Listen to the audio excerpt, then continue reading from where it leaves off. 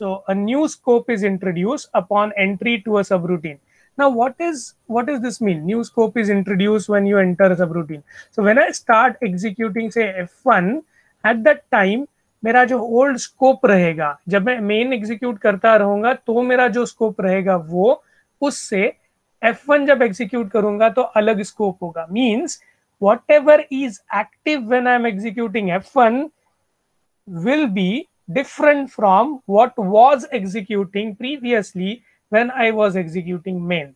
Similarly, when I start executing F2 will be totally different than what was the scope when I was executing F1. That is up to line number 14. जब मैं F1 को execute कर रहा था तो मेरा जो scope रहेगा वो scope अलग होगा than when I'm executing F1. That means the things or objects which are live and which are not live, that set will change. जब main execute कर रहा हूं तो जो objects, जो variables, जो functions, जो modules, जो structures, जो classes live रहेंगे, उनका जो set रहेगा, that set will differ when I actually start executing a sub function F1. That is what is meant by scope of a program. Okay, so this first rule in C about scope rule says that whenever you enter a subroutine, the new scope is introduced. New scope is introduced का मतलब क्या है? मेरा compiler check करेगा कौन कौन से variable dead हो गए, कौन कौन से वेरिएबल लाइव होने वाले हैं, और उस हिसाब से it will adjust the list of active members or active objects as far as my program is concerned, and that is what is referred to as scope. Binding is created for local objects and deactivated bindings for global objects that are hidden by local objects of the same name. So this is another important thing or important scope rules that I explained in this example. So I have a local variable A and I have a outer variable A. So this outer variable, when I start executing this internal subroutine F2, जब मैं execution शुरू करता हूँ, at that time बाहर वाला जो A है उसको deactivate करना पड़ेगा binding, और A का binding जो internal है inside F2 जो A है उसका binding मुझे activate करना पड़ेगा. And that is defined by what? That is defined by the programming language का scope rules. And understand that many programming languages differ in how they define the scope rules. Many programming languages differ in how they achieve the scope for a variable. Scope क्यों important है? Scope इसीलिए important है कि scope से determine होगा कि आप किस object का use कर सकते हो और उसका use कब तक कर सकते हो. That is determined by the scope, and scope is for every object. It is for functions, it is for class, it is for variables, everything. We only mainly talk about, we mainly talk about scope of a variable a lot, and we say that there are different storage classes in C. If I declare a variable using auto, register, global, or some other storage class, the scope of variable differs. So वो scope यही चीज है. That is what we are referring to right now. Okay, what is the third rule related to scope in C programming language? On a subroutine exit, जब subroutine exit होता है तो जो local bindings है वो destroy हो जाएंगे, और जो bindings हमने deactivate किए थे जो उनको हम लोग reactivate करेंगे. We will be reactivating the bindings for the global objects that were hidden because of certain local variables. So these are the three scope rules that a C program generally uses when it is evaluating a static code. Again, C is a compiled programming language, so it will do this analysis statically. So this analysis will be done in the compilation phase. And if I find certain scope rules are what you can say not followed correctly while writing the code, the errors will be raised. And if all the scope rules are followed correctly, then the meaning of the code would differ drop any other meaning of the code. So that is important thing to understand. Okay, so these manipulations of binding, यहाँ पे क्या हो रहा है, ये C program कर क्या रहा है, जब नया कोई सब रूटीन को हम लोग एंटर कर रहे हैं, एट दैट टाइम हम लोग बोल रहे हैं कि मेरा पुराना स्कोप अभी मैं यूज नहीं करूंगा, and I start using the new scope. Now there will be certain bindings that I will be deactivating and certain bindings I will be creating. The bindings for the local objects will be created, and the bindings for the global objects which are having same name as that of some local objects will be hidden by the local objects. Okay. Next thing that we will do is, when the subroutine execution completes and subroutine is exited using the return statement, at that time the local bindings are destroyed, so I won't be able to now use the local variables, and the bindings for the global objects which were hidden partly due to use of same named objects inside the block are now reactivated. So that is what is happening here.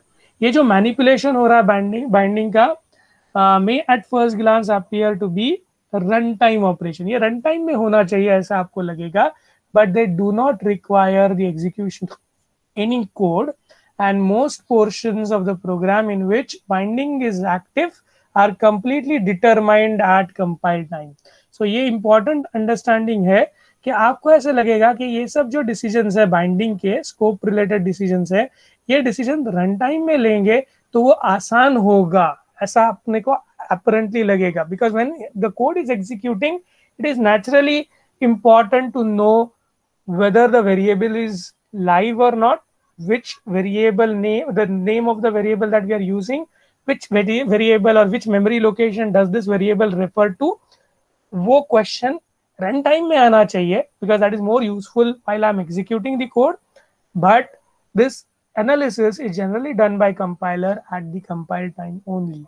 As far as C programs are concerned, this is obviously done at compile time because it is a it is statically scoping the things. So the rules of C programming languages are statically scope rules. So it is doing the bindings statically.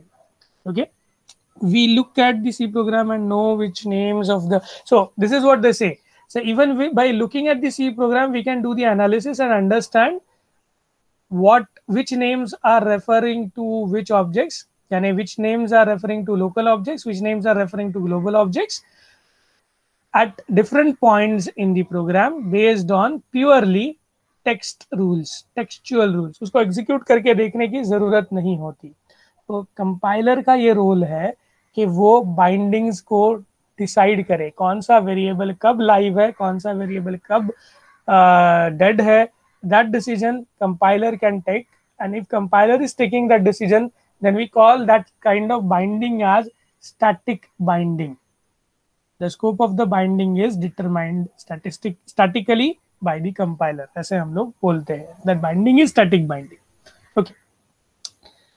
Some other languages like APL, Snowball, and early dialects of Lisp, they actually are dynamically scoped. They actually determine the bindings dynamically. Dynamically means when the program executes, at the execution time, they tend to decide what is live and what is not. Their binding depends on the flow of execution at the runtime. Runtime execution कैसे होगा, उसके ऊपर उनका binding का decision dependent रहता है. तो binding का decision very important because it changes the meaning of the code. Why? I will give you an example.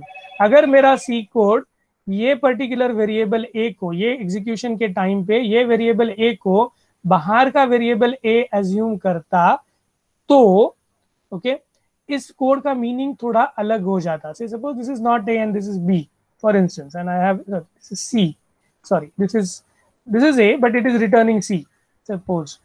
Okay, so in this code please understand that अगर ये particular variable A, sorry C क्यों लिखा मैंने, it should be A only.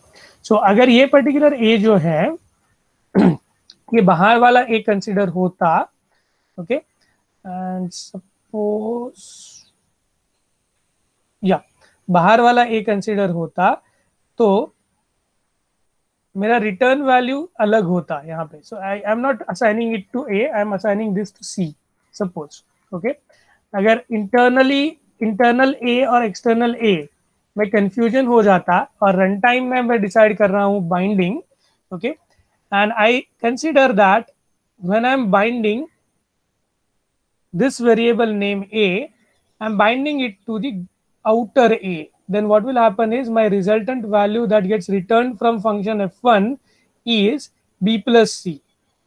If I associate this name a to this outer a, I will be returning what? I will be returning b plus c, that is 40 as a return value. And if I'm actually saying that this a is internal a to this function, local to this function f2, then whatever I'm returning will be fed to c, and this a will still have value 10. Okay, so runtime में अगर मैं binding decision लेता हूँ, then those binding decision may give me a different result set than from the static binding if I do static binding. So ये थोड़ा सा चीज जो है वो after experiencing the runtime binding you'll understand. We'll see some more examples to elaborate this and confirm our understanding about it. Okay, so instead of calling scope of a binding, people tend to use the term scope to represent the idea. तो ये जो binding है, scope, जो scope word है वो actually binding का scope रहता है कि when a binding is active, when a binding is not active, that is decided by the scope. अगर बाइंडिंग का स्कोप है तो बाइंडिंग एक्टिव है, बाइंडिंग का स्कोप नहीं है तो बाइंडिंग एक्टिव नहीं है. So this is how we should actually technically refer to the word scope as, but generally we say scope independent of the word binding. इसीलिए हमको ये थोड़ा सा अजीब लगता है जब मैं बोलता हूँ scope is of a binding. Okay, this is what is written over there. Informally, a scope is a program region. तो scope होता क्या है, अगर मैं लेमन टर्म्स में बताऊं तो scope is a programme reason of maximal size in which no binding is change.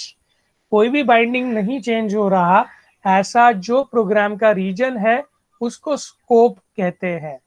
Okay, for instance अगर ये मेरा सी प्रोग्राम है तो यहां से जब मैं शुरू करूंगा एग्जीक्यूशन, ओके, वहां से जब ये कॉल होगा तब तक एक स्कोप रहेगा.